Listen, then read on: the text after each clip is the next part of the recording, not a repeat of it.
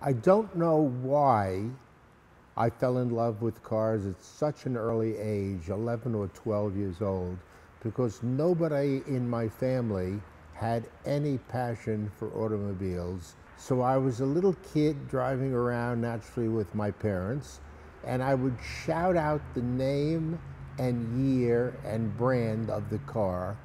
And after an hour or two, my parents would say, "Would you please shut up?" So I really knew every car on the road and had a passion for them, not founded or grounded on an older brother or an uncle or a grandfather, just passionately in love with cars.